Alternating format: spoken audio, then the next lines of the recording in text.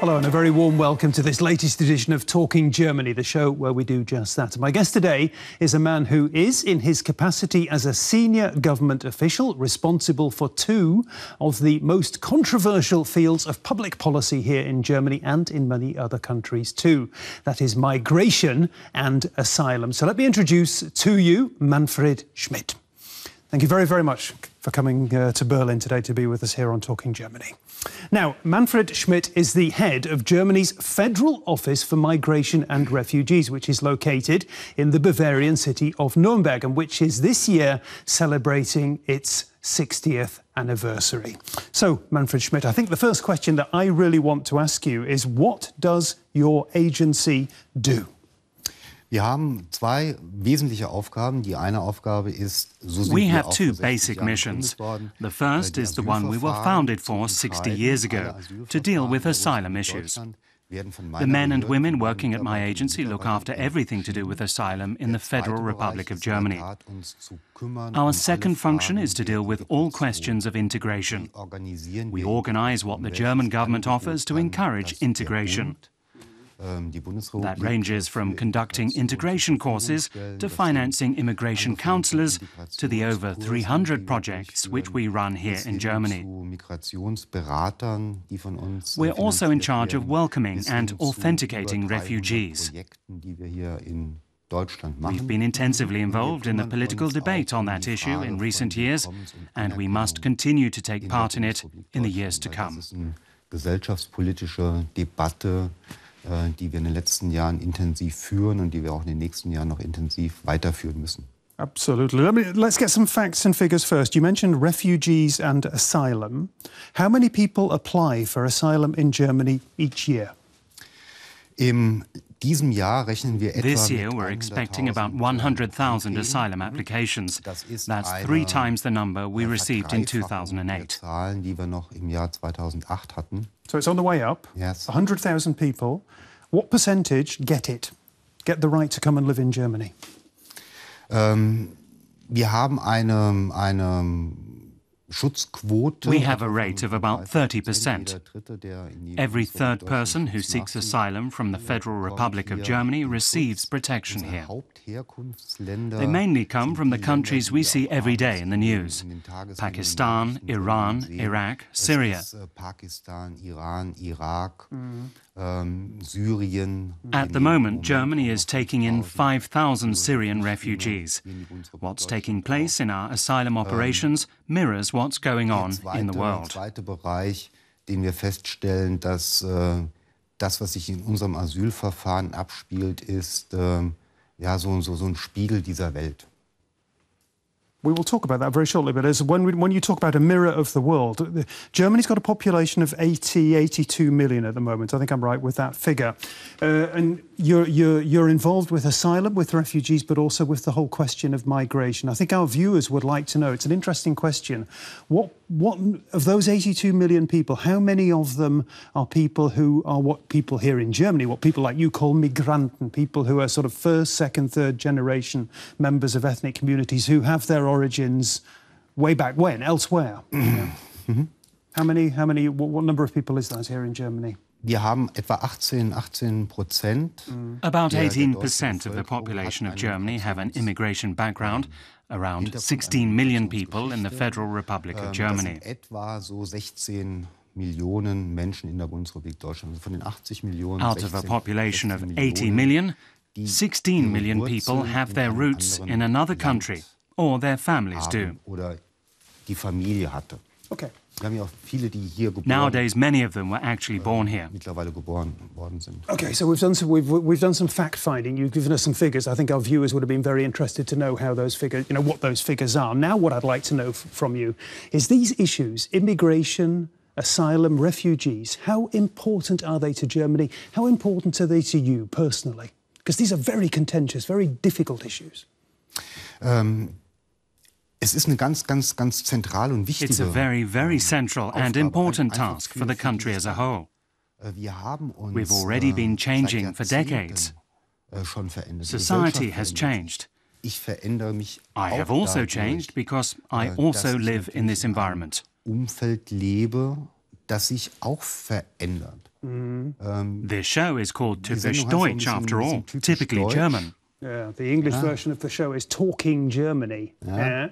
Aber wenn man über Deutschland redet, and when you talk about Germany, you have a certain image of Germany. And the reality of daily life is that when you walk around the cities, when you go to the market, this image has changed. And it's changed for me personally because I also live in this country. In diesem Land. Answer this question. That image of Germany, as it has changed in your life in the last 20 years, let's say, short answer, has it changed for the better or for the worse? Better. No doubt about it. Nein. We're going to have to talk about that. You've got your first impressions there from Manfred Schmidt. Here's more about the field that he works in. It's a place with a dark past, but a new future. Once, Nazi SS units were stationed here. Now it's the BAMF, Germany's Federal Office for Migration and Refugees. Manfred Schmidt has headed the BAMF, based in Nuremberg, since December 2010. It's an assignment that he's proud of.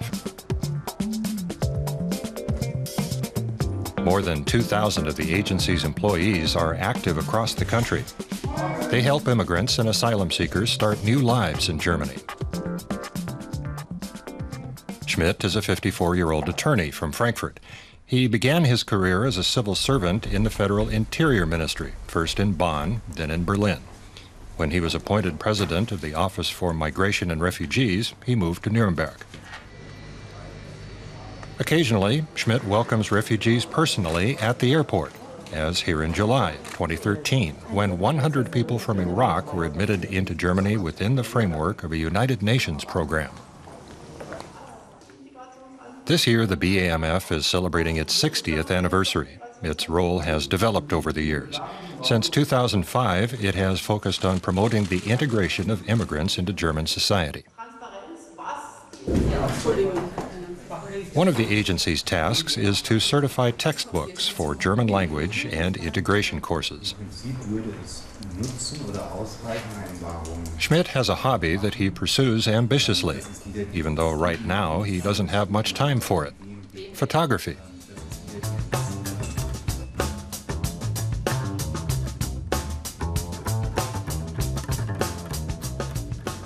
Many of his pictures date from his time in Berlin.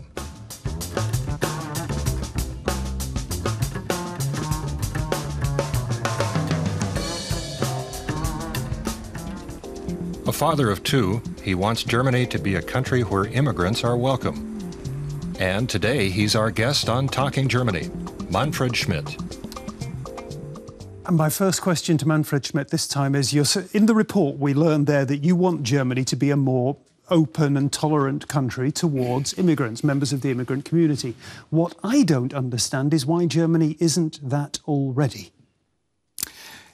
Ich glaube, weil wir I believe that because for years, for decades, possibly we haven't discussed this topic properly, we were too late, or we waited too long to define Germany as an immigration country. Zu lange damit gewartet, tatsächlich uns auch zu definieren als ein Einwanderungsland.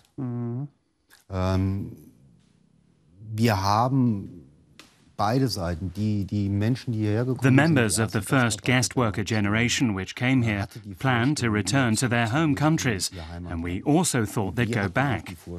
Sie gehen wieder zurück. Und erst im Laufe der Zeit, only after a long time, let's say about 10 or 12 years ago, did the discussion about Germany being an immigration country come to the fore. Über Jahrhunderte ja auch sind. Of course, we've had immigration for centuries, but in political discourse, in our society's consciousness, this discussion has only surfaced during the past 12 years. Tatsächlich am Gange. It took a long time to get going, that debate, really, in Germany. Can I just interrupt you? What I find really interesting is that when you talk about this debate in Germany, what you're saying is you're using the German word wir, we, to talk about them. Has the moment arrived where the other people, the people we're talking about, have begun to be integrated into that debate? I'm not sure that it has in Germany. Not enough. Ja, Wenn ich rede von wir, dann meine ich When I auch say we, I also mean those who grew up in Germany and live here. aufgewachsen sind They're a und part of leben. our society. Die sind Teil unserer Gesellschaft. Also wenn ich So wir when I sage, say meine ich we, nicht I don't just mean wir Germans Deutschen without ohne immigrant roots, Migrationshintergrund, but all of us who were sondern ich born meine and grew up wir, here. die hier geboren und aufgewachsen sind. Wenn ich heute meine persönliche My Referentin, personal assistant comes from a Turkish family, but she's part of our group, my group. und sie gehört zu She uns, was sie born gehört here, zu mir, grew up sie here, ist was hier educated geboren, here. aufgewachsen, sie hat hier She's a studiert, part of this sie ist Germany. Teil She dieses is Deutschlands, us. sie ist wir. When I use the word we, I don't mean one group or another group. Meine ich nicht den einen Teil und den anderen Teil. Our duty is to achieve a consensus about this change in our society and define our perception of our Germany. Then everyone who's living here over the long term would feel they belong. Unserem Deutschland. Und da gehören alle dazu, die hier auf Dauer in der Bundesrepublik Deutschland leben. It's interesting. You wanted to be a policeman Yes. when you were a young man. Why was that? Es war ein Jugendtraum. As a boy, my dream was to become a Ich policeman. wollte Polizeivollzugsbeamter werden. Ja. But it didn't work out. You went and studied law, and you have become what we call here in Germany a Beamter. Can you explain for our international viewers what a Beamter is? Es ist, also ein Beamter ist A Beamter ein, is a civil servant who has a special kind of loyalty to the state and its organizations. Zur Organisation. The biggest difference, maybe the simplest, is that I have no right to go on strike. Am As a einfachsten Beamter, vielleicht, I'm not ich habe allowed kein to strike. Streikrecht. Also ich darf als Beamter nicht streiken. This was a creation of from Prussian times, as far as I'm informed. That in Prussian times, what they wanted was they wanted to have a highly qualified professional cast of people who would run the country well, and we needed people who had obligations but also privileges. You've talked about the obligations, yeah, that you can't go on strike. The reason I'm asking you about being a Beamter, I talked to somebody recently who is one of the leading experts in Germany for all the issues surrounding migration. And what he told me was something very interesting. He said that at the lower level of the civil service, yeah, below the Beamten level that you're talking about, there are lots of people from the immigrant communities. At the higher level, practically none. Is that the case in your agency? Because these are the important questions, aren't they? Ja, wir haben in meinem Amt 16%. In my agency, 16% of the members have immigrant roots, and now the second and third generation of young people are university graduates. Der jungen Menschen, die ein Studium hinter sich haben. Die They've studied political science or law, and they're now reaching the upper levels at our agency and other government bodies. Our civil service is organized in a number of levels, and they're also in the highest, most senior echelon. Organisiert und die sind auch in der Stufe des höheren Dienstes, also der höchsten. They're working their way up the system. Ja. Okay, reassuring. Interesting. We saw in the report that your agency is housed in a building that used to be an SS barracks, an SS complex. A lot of people watching the show will think, how the heck does that go together? How does that work, that juxtaposition? Perhaps you could explain for us. Also das Gebäude hat die Geschichte. The building was an SS barracks, and in 1941 concentration camp prisoners were housed there. Of course, that's an emotional issue for our agency. Emotional eine Behörde wie unsere oder meine Behörden natürlich auch berührt. Aber ich glaube, was uns gelungen I think what's worked out, the philosophy of the building, is that what we do is diametrically opposed to the policies of the inhuman Nazi regime. Dass wir das in das Gegenteil verkehrt haben. Genau in diesem In that very building, today we're discussing immigration issues. We're meeting with immigrant organizations, so exactly the opposite of what the building represented when it was built. Genau das Gegenteil von dem, für das Gebäude mal gebaut. It's an incredible development that they can actually feel comfortable in those walls. Und ich glaube, das ist die richtige Antwort. And I think that's the correct answer for the building. Nuremberg was part of that history with the Nuremberg laws and with the Nuremberg trials. Very dark chapter of German history. Yes, and the city of Nuremberg and its mayor have become actively engaged in that history, and we have become engaged for our part in the history of the former SS barracks. We're actually proud that we found the proper use for the building. Okay. We're talking about immigration. Another aspect of the whole immigration debate that we've really only touched on is asylum. 100,000 applications, we've heard, for asylum are expected this year. What you find, of course, behind that number are tens of thousands of often desperate stories like this one that takes us to Germany's northern coast. For 30-year-old Andreas, Hamburg means hope. He comes from Ghana and has a long journey behind him. Here in St. Pauli Church in the Hamburg district of the same name, he's hoping it will end well. After attending university back home, he went to Libya to earn money. But then came the war against the Gaddafi regime. Andreas fled in a boat to Italy. For 2 years, he lived in various camps there. Then he was given a tourist visa and told to leave.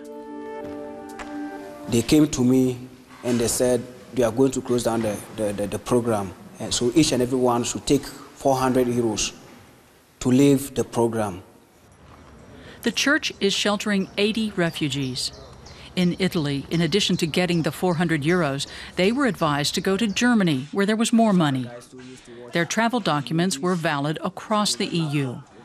In Hamburg, they initially lived on the streets. In early June, Pastor Sieghard Wilm decided to offer them shelter in the church. We can't just look on and watch people go to rack and ruin on the street. These are human beings, and they have basic needs and human rights. Those are the issues that we have to address. If the politicians close their eyes, we have to open ours. That's how it is. Wilm founded the Embassy of Hope on the church grounds. Since then, there's been a standoff between the church with its charity and Hamburg's government, which points out that EU treaties say someone who makes landfall in Italy can only apply for asylum there. The men from Africa who come to us via Italy have tourist visas that are valid for about 3 months. They can't get a valid residence permit after that, so they have to go back. The refugees have gone public. They've written that they haven't survived NATO's war in Libya just to die on the streets of Hamburg. Their message? The West shares responsibility for their fate. If we are here, we are not here Europe by mistake. You know, we are here because of something who happened. And they have to open their eye and know that, yeah, even their country is preaching good democracy for others and good ruling and human rights, but they have countries to have to do it, not only preach. Some neighborhood residents are providing practical aid. They do the refugees' laundry, bring along food, and donate money. For me, it's about the here and now and the help that's simply needed on site. Not about fighting a battle, but making our neighborhood work. And I think that's possible here. Nearly 6 weeks now. The refugees from Libya know that their chances of being allowed to stay are slim, but they're still hoping they'll be able to. And more people have the same aim. In the past year, the number of asylum seekers in Germany has almost doubled. So, Manfred Schmidt, we were looking there at the story of Andreas from West Africa, who came across the Mediterranean to Europe. He made it to Europe. He's very typical for the people you mentioned this, we see on our evening news programmes. It's a terrible journey and many people perish along the way. What sort of emotions do you have about that? What does it mean for you personally, and what sort of lessons do you learn from that? When you listen to the refugee stories, they're often moving. Also, my decision-makers who hold hearings with asylum seekers, who speak with them about their stories, about their credibility, are often moved. Das ist schon eine berührende Sache. Auf der anderen Seite On the other hand, we have to uphold European and German laws. Sometimes we're caught up in a dilemma, a conflict with what we're trained to do as a federal agency. Den man aushalten muss und für den wir auch im Bundesamt ausgebildet sind. What do you mean with that? When you say you've got to learn to live with the contradiction and you're trained to learn to live with the contradiction, what does that mean in concrete terms? Because it's tough. It's tough saying no to those people. Ja. Yeah. Auf der anderen Seite kommen auch Every third person who seeks protection from the Federal Republic of Germany receives asylum. But people also come not for the reasons defined in the Geneva Convention, but who've left their country because they feel they've got no economic future there and they want to start a new life here. They're not covered by the Geneva Convention. Hier ihre Zukunft aufzubauen. Sie sind aber außerhalb der Genfer Flüchtlingskonvention. Their reasons are often plausible, but even so, we have to say no. Aber trotzdem müssen wir sagen, nein. Dieses Verfahren, the process that my agency is responsible for is not the same as the one for immigrating to Germany to seek employment. Zuwanderung in die Bundesrepublik Deutschland. It's interesting because Germany's constitution says that people persecuted on political grounds enjoy a right to asylum. And the reason why that was written into the German constitution, the reason why it's so important in Germany is because so many people during the Nazi period were taken in by other countries. Yeah? Is Germany repaying the debt that it has to the world still, and is it repaying it fully and properly? Der Artikel 16 ist in der Tat Article 16 is in fact a consequence of Germany's history. Actually, Article 16 plays a secondary role in our current daily work. Today, there are other grounds for refugees aside from those defined in Article 16. If you look at the civil war in Syria, asylum is covered by the Geneva Refugee Convention, but it's not political persecution in the narrow classical sense. I think what we're doing is part of Germany's obligation to behave and act humanely. And that has nothing to do with repaying that debt. Zu verhalten und zu bewegen. Das hat aber, glaube ich, nichts mit Rückzahlen zu tun.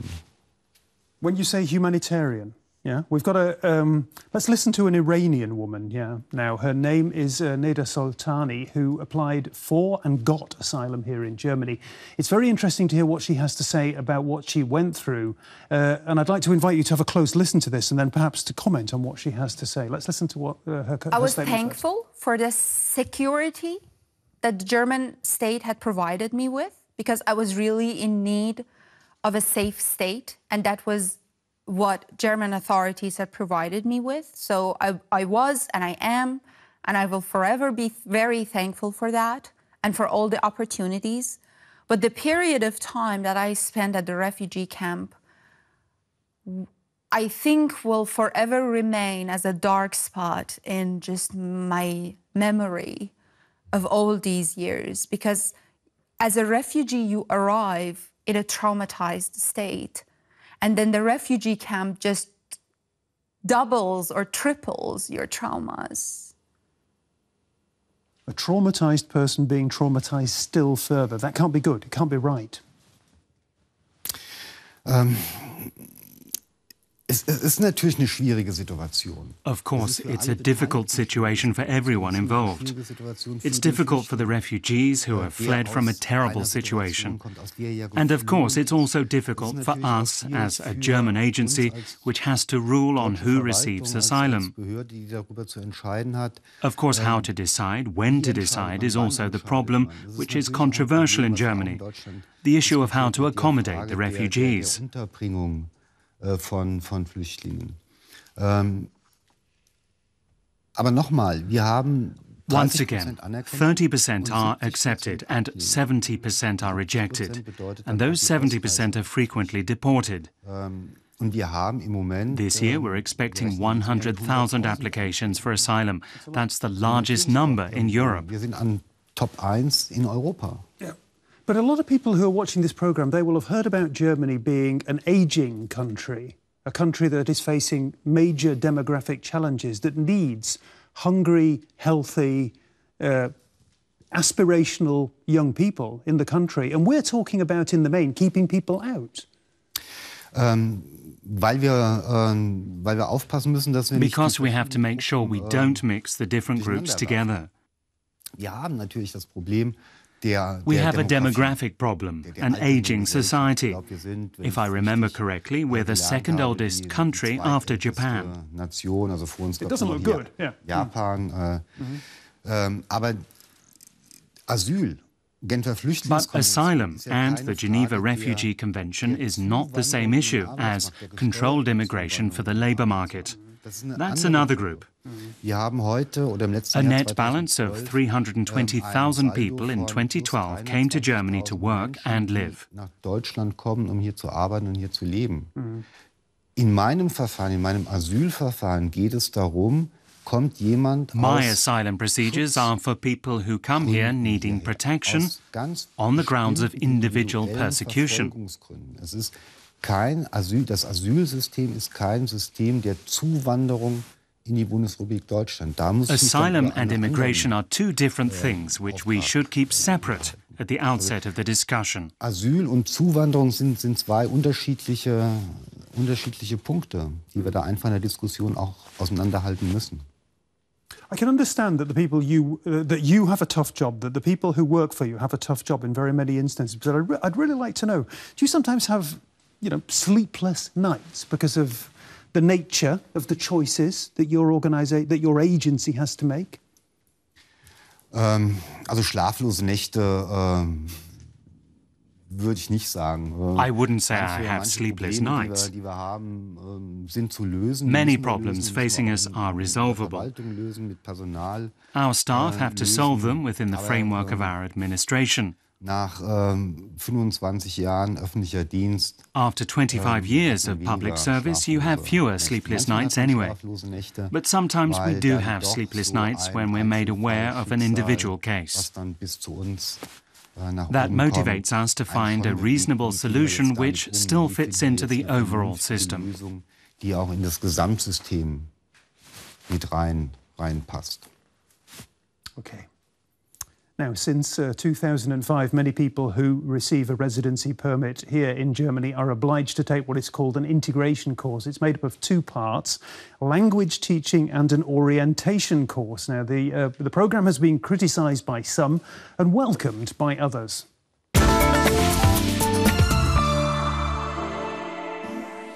All the best to Ismail. It's a great story there.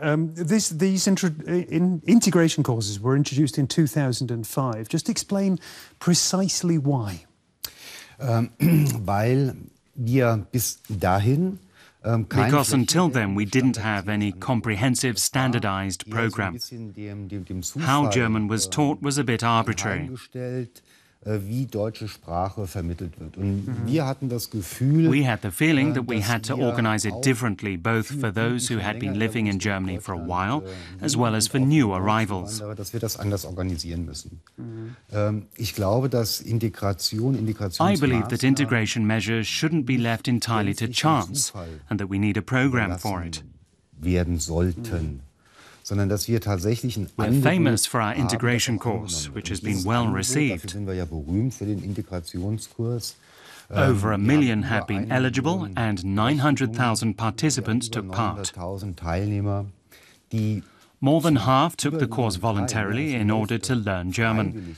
Everyone knows that Germany has one big disadvantage, the German language. Das ist uns allen bewusst. Wir haben einen Standortnachteil. Der Standortnachteil ist die deutsche Sprache. Because it's not a global language. Yes, it's relatively complicated. Interesting, though, that Germany, I feel, in the last couple of years is becoming a little bit more of a global language than it previously was. That's an interesting development. Who has to take the course? Does everybody have to take the course who comes to live in Germany?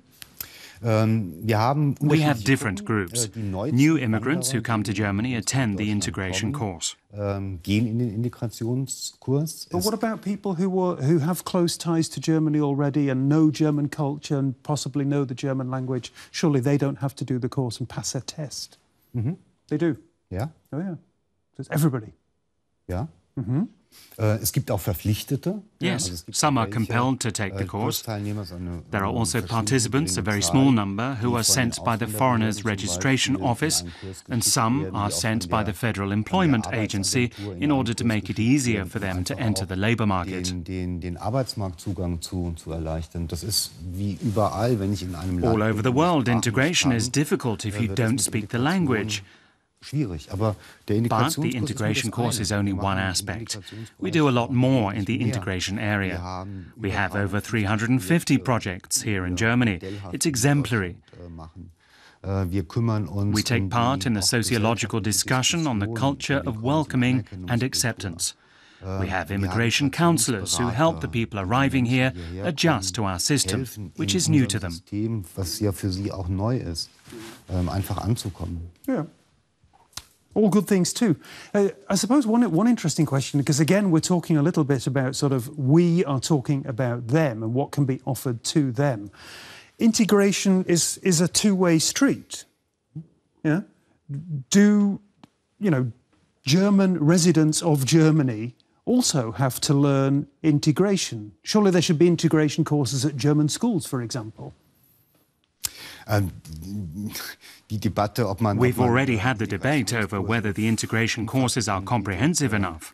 That's an interesting word. Yeah. Die hatten wir gehabt. Nein, es ist No, integration is not a one-way street.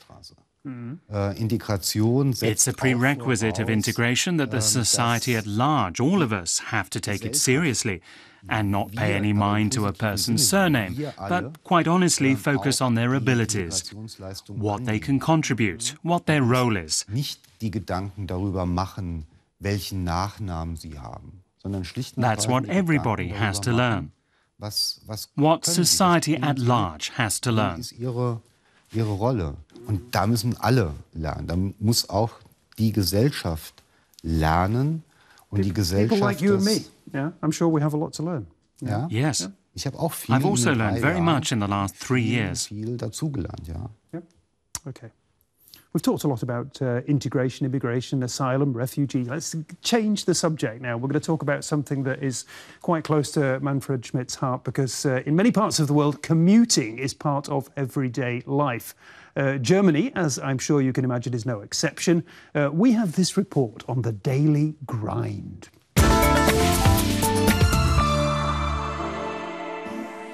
You live in Nuremberg, yeah? How far away from your office do you live? Das sind etwa... It's about 20 minutes by car, about 9 kilometers. 9 Kilometer. Okay, 20 minutes? Is somebody who drives 20 minutes to work and 20 minutes back, are you a commuter?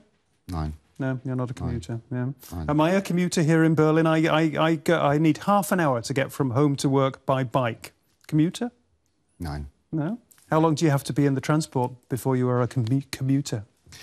It's hard to say. I don't think there is any definition. Maybe more than 10 kilometers? Wann das anfängt? Fängt das nach 10 Kilometern You're a very an? technically minded person. You're thinking, what's the official definition of the commuter? No. I thought about that as well. I thought I'll look to see, how it is defined. I don't know.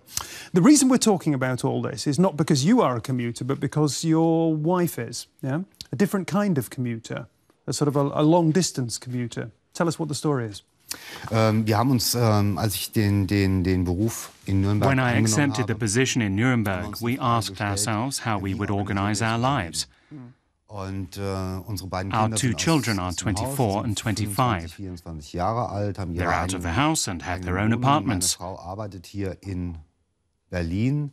Präsident My wife der works Behörde here in Berlin. Nürnberg, also gehört der Hauptwohnsitz nach As Nürnberg. president of the agency in Nuremberg, I have to have my primary residence there. Außerhalb von Nürnberg habe auch viele Abendtermine. And because I have quite a few appointments outside of Nuremberg, many of them in the evening, we decided that my wife would keep her job in Berlin and commute on the weekends. Also insofern ist es ein bisschen So ungewöhnlich. you have a long distance relationship. Ja.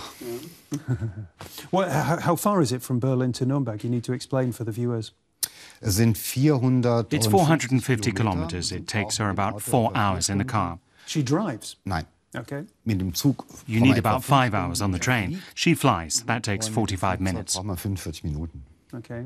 And how does she use her time while she is being a commuter? What does she do? It's interesting in the report that we just heard, there are some people who sort of, dream about a better life and other people who use their time, for, I don't know what, study purposes or whatever. What does your wife do? Sie ist im Bundesinnenministerium. She's head of the demographics department in the Federal Interior Ministry. So we have both a professional and private connection because immigration and demographics are associated. And we both work for the Interior Ministry. Absolutely, yeah. Also sie ist auch Mitarbeiterin des Bundesinnenministeriums, so wie ich ja auch. Mm-hmm. Okay. And one question, as somebody who has been in a long-distance relationship for all this time, in a commuting relationship, what tips do you have for people who are involved in the same situation?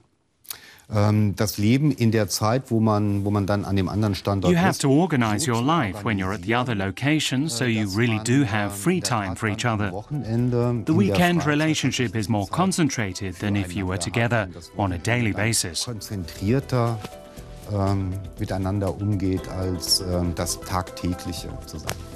Words of wisdom from Manfred Schmidt. He's been a good guest here on Talking Germany. He's the head of Germany's Office for Migration and Refugees. If you've enjoyed his company as much as I have, come back next week. Tschüss.